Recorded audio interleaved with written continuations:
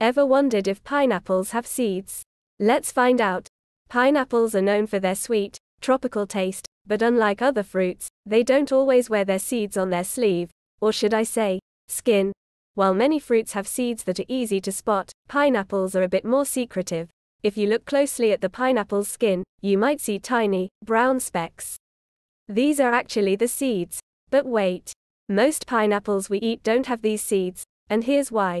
Commercial pineapples are often grown from cuttings or the crown of the fruit, not from seeds.